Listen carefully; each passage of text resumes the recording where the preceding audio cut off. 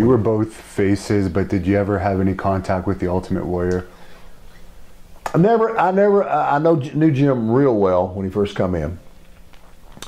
Worked on a lot of cards with him. We rode a bunch of times together up and down the roads and stuff, you know, and try to understand him. And I never had any matches with him unless there was some sort of over the rope, you know, elimination type thing or something.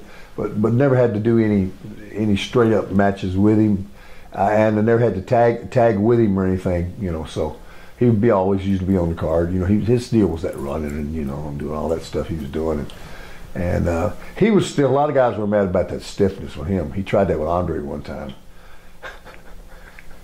He ran across one time. He was doing all these candy buckets, and Andre didn't want to. And Andre just when he run up on Andre just shot that big giant hand out there, and boy, it stopped everything. Caught him up under the neck and just. It was like he grabbed a squeak toy, you know?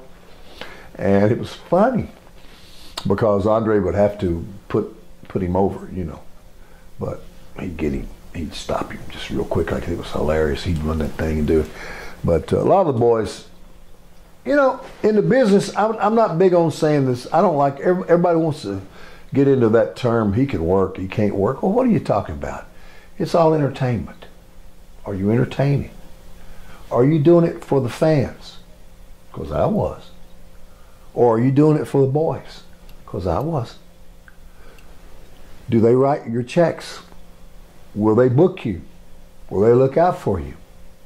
No.